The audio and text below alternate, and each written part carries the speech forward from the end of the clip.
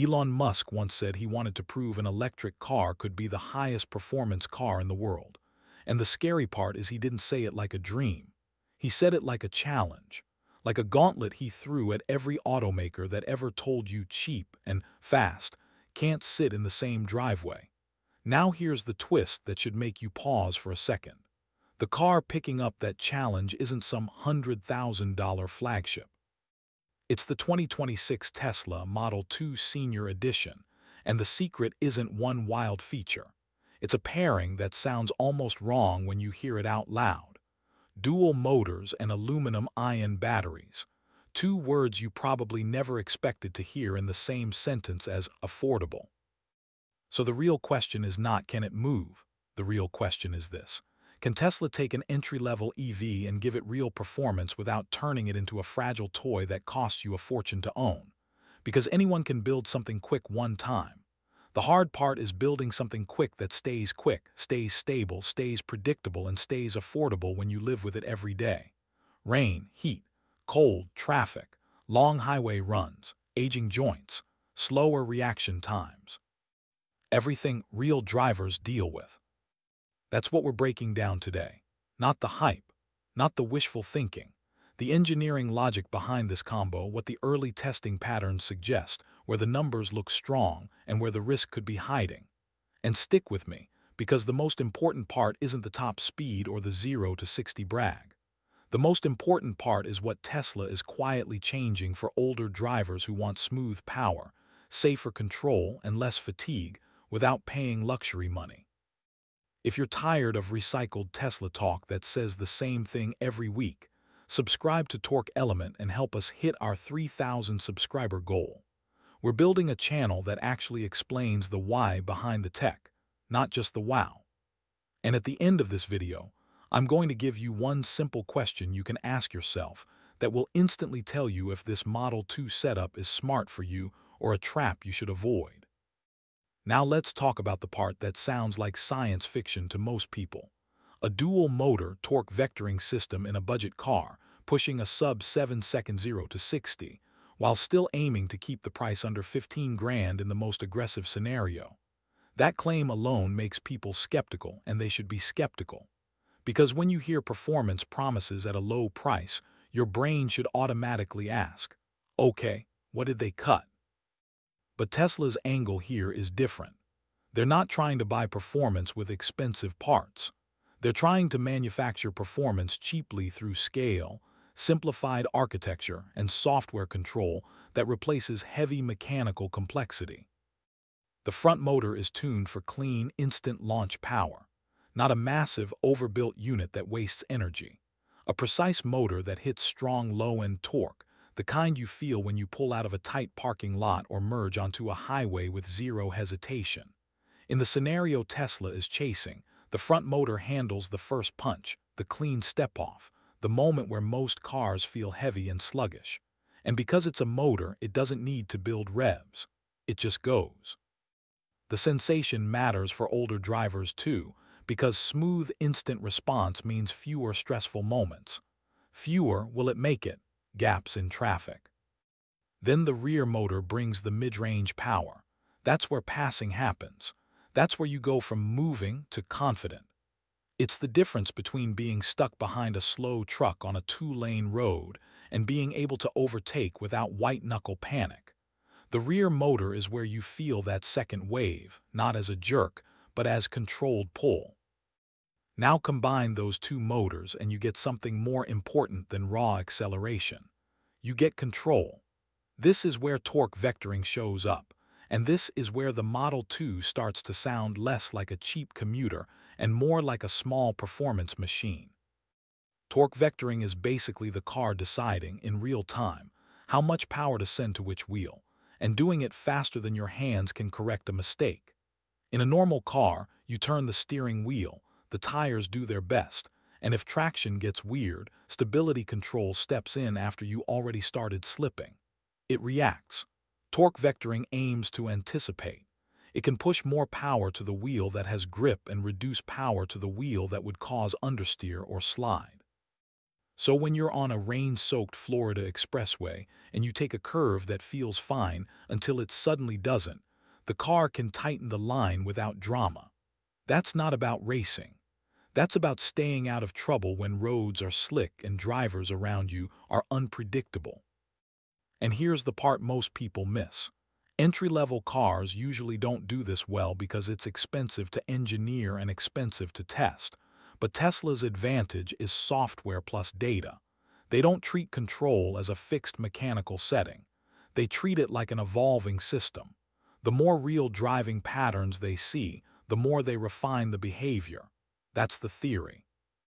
And if it works the way Tesla wants, it means the Model 2 can feel stable and composed in situations where cheap cars normally feel nervous. You also have to talk about weight, because dual motors add weight. There's no magic there. Two motors weigh more than one. So Tesla's strategy is to claw that weight back elsewhere.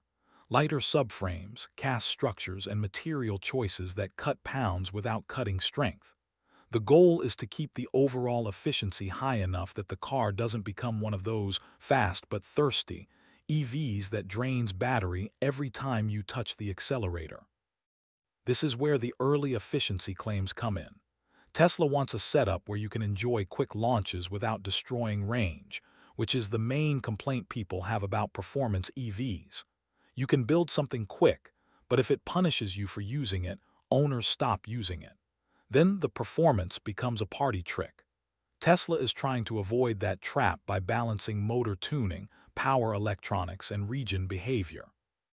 Regenerative braking is also a big part of this dual motor story.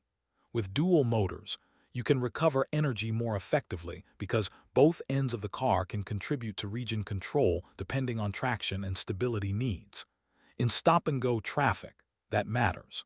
It can make the car feel smoother because you're not bouncing between heavy braking and sudden acceleration. It also helps you stretch range in city driving where older drivers spend a lot of time. Now let's talk about stability on the highway, because that's where older drivers often care the most. It's not the 0 to 60 that changes your life. It's the calmness at 70 miles per hour. It's the way the car holds its lane in wind. It's the way it stays planted when a gust hits you in an open area. If the Model 2 truly lowers its center of gravity and tightens its aero, it could reduce that floaty feeling that makes cheap cars exhausting on long trips. That's also where torque vectoring can quietly save you, not in a dramatic way, in a small way. The car adjusts, you stay centered, and your brain doesn't have to work as hard. Less mental load equals less fatigue. Less fatigue equals safer driving. And that brings us to the part Tesla is clearly aiming at with the Senior Edition label. It's not just a car seniors can afford. It's a car seniors can drive longer without feeling beat up. This is where senior mode becomes more than a gimmick. Imagine a power curve that's slightly softened, not to make the car slow, but to make it smooth. The same power is available when needed, but the delivery is calmer. Departures feel velvet, not punchy. Because for older bodies, jerk is the enemy. Jerk creates discomfort, especially on longer drives. Smoothness keeps you relaxed. So instead of building two different cars, Tesla can build one hardware setup and offer different behavior profiles. A mode that reduces aggressive torque spikes, calms the throttle, and prioritizes comfort. That's the kind of change that manufacturing philosophy is different. Build one core platform, make it scalable, and then change behavior with software and options. That can keep costs down while still delivering a strong base product. But here's what you need to watch closely. Warranty. Because when a company introduces new tech, the warranty is where the truth hides.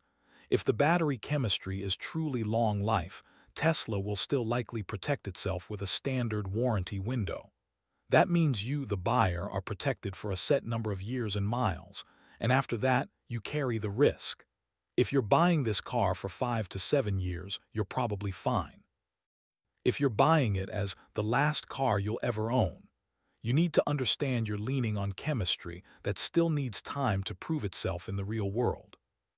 So let's bring this back to a simple decision point. because this is where people either get smart or get emotional. If you want a budget EV that is calm, stable, efficient, and still quick enough to feel exciting, the dual-motor Model 2 concept makes sense. It doesn't just make the car faster. It makes it easier to drive in bad weather, easier to control in tight situations, and less tiring over long trips. If aluminum-ion performs even close to what early demonstrations suggest, it could reduce your fear about battery aging and fast charging damage. It could make the car feel strong for longer. It could make ownership feel simpler. But if the pricing depends on best-case incentives, if the most exciting numbers depend on future production quality, and if you plan to keep this car past the warranty by many years, you should be cautious. Not scared, just cautious. Because being cautious is how you avoid expensive surprises. Now I want your input, because I read every comment and I use your feedback to shape what we cover next. Does dual-motor torque vectoring finally make a budget EV exciting enough to be your next car? Or do you think it's overkill in an entry-level model? Type dual motor if you think it changes everything, or type single motor if you think the simpler setup makes more sense. And for the battery, what matters most to you? The potential long lifespan, the ultra-fast charging, the stable performance in extreme temperatures, or the lower long-term cost?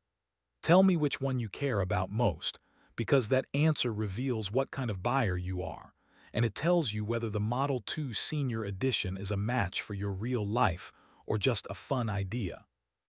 If you enjoyed this breakdown and you want more deep dives that actually explain the engineering without drowning you in hype, subscribe to Torque Element and help us hit our 3,000 subscriber goal. We've got more coming, including a hard look at where these claims are strongest and where the real-world risks could show up first. Like, comment, and subscribe to Torque Element.